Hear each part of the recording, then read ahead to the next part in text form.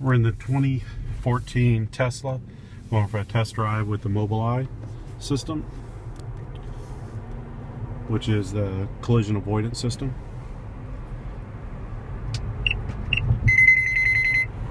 When you're hitting 20 miles an hour over the speed limit, it's warning you to tell you you're going too fast. It gives you alerts at the different speeds. And as we get closer to other vehicles, it'll start letting us know when we get too close.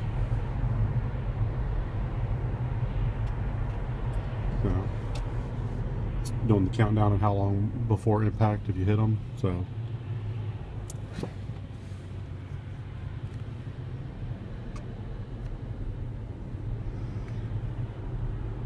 that's the countdown of how far behind the other vehicle we are.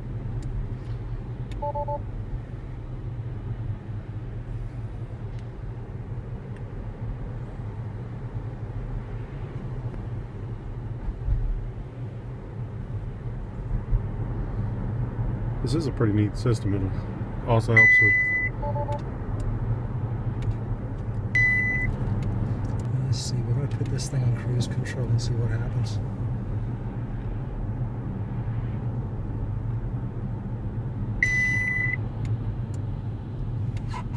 Did it do it itself? Yeah, it did it settings. So, settings. Let's change this to headwind monitoring. And let's put this on 0.6 seconds. See if that. I think it is. It'll be neat whenever this is gets them more in everybody's vehicles. I think there's so many people that just don't pay attention to what they're doing. Well, you just have to look at how many rear end each other every single day. I see people that have been texting when they should have been out the window. Right.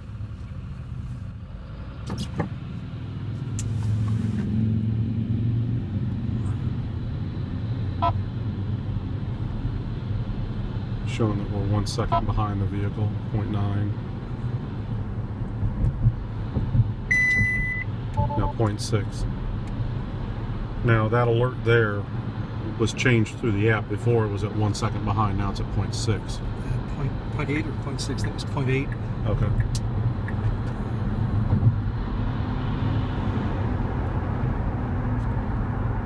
This car is a fun little car to drive, isn't it?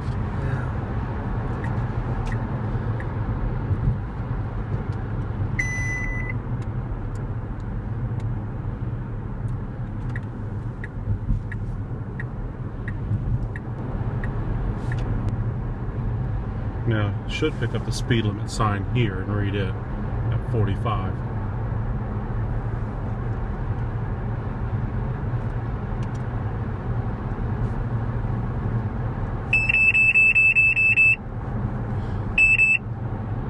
Now, that'll wake you up.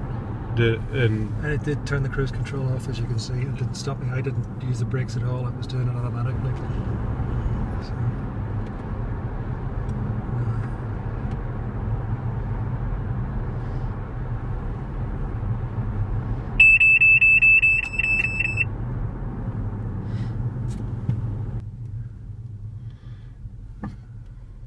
And then there's the bumper alert as well.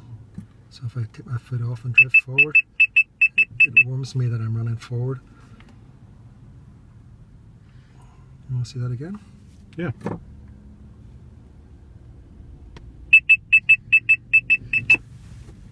Just to tell you how you're not, you took your foot off the brake, you're creeping forward, you're going to hit somebody. The volume on that's really good. It's loud. Yeah, that last minute collision warning that's telling you you're really going to hit somebody is definitely. You know, when we ride up on them, I know it's going to do what it does, but I still grab the door handle. So I know what it's doing. I know what it's going to do. If you sat over here, you wouldn't be driving. That's the problem, right? Right.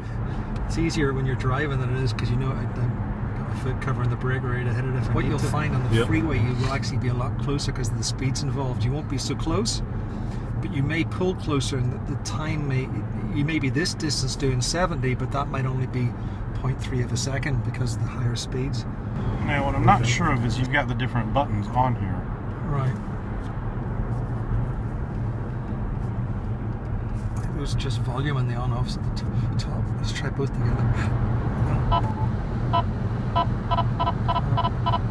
Yeah, the radar kicking in. 55. Yeah. there's the officer right there.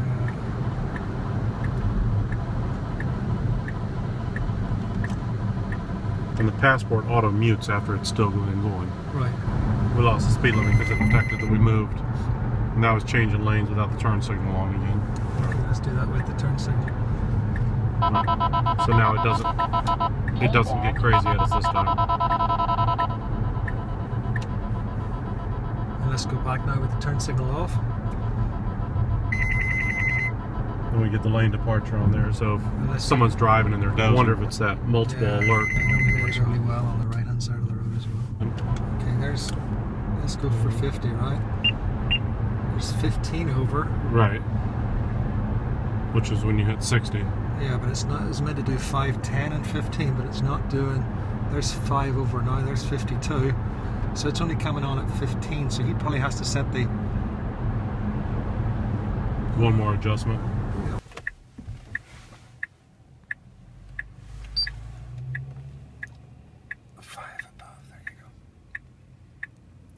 At speed limit, see if... You have it at 5 or 10? I have it at speed limit, so we should do it every 5, 10, Okay. 15.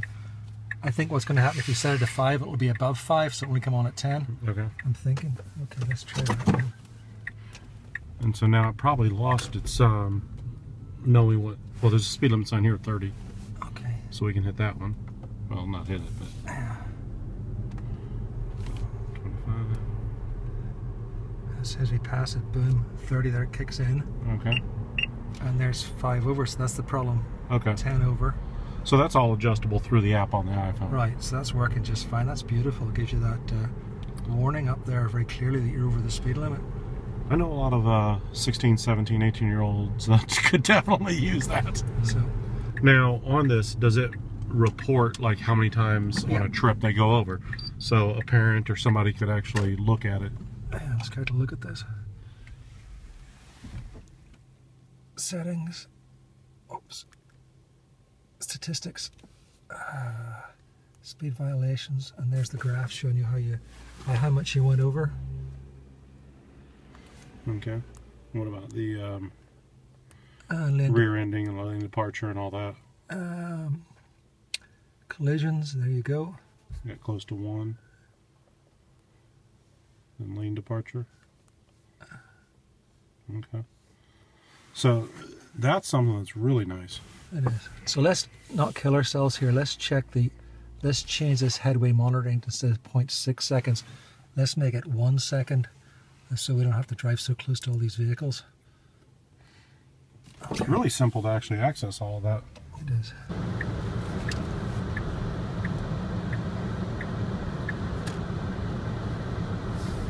And there's 30 again. Whether it's telling It picks it up really well. Yep.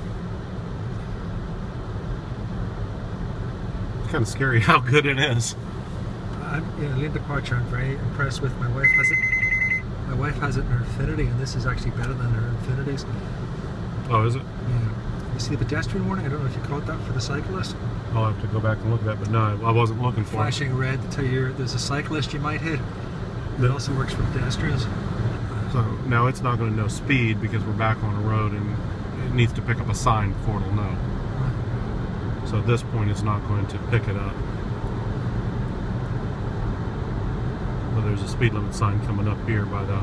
So it doesn't even matter that we're in the middle lane, it'll still pick up that speed sign. Even in the outside lane, it'll still pick it up. And there it's picked it up, it's telling me I'm over the speed limit, it's flashing here. Yep. So, damn, unless the car's moving, it's not going to... This car's moving, of course. It's picked up. Yep, it's picking up that we're getting close to it. Yeah. You know, I think that there's good and bad to the system like this, because it definitely takes care of you in case you're not paying attention. But you have to know the limitations to it. Yeah, it doesn't work 100% of the time. It works maybe 95% of the time, right? As all these systems do. So it's that 5% that you're relying on it is going to catch you out. But the whole point is not to rely on it; is to have it as a backup. Right. So now I'm over 35, but it thinks it's more important to display not the speed limit deviation, how far behind? But how far the car behind the car in front of you are. Which I understand that. And there's the no braking. That's the regen braking came in at 1.0. Right, how do we get back? You're on the right path. Okay. We just keep going. Right. We're right on the corner of Pine and the Boulevard, which.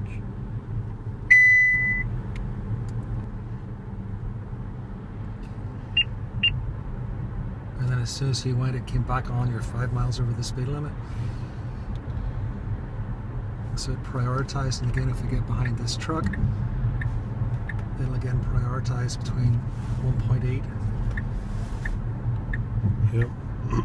So there's plenty of time. It knows that speed's important, but if you're getting on it, that needs to pay attention to distance.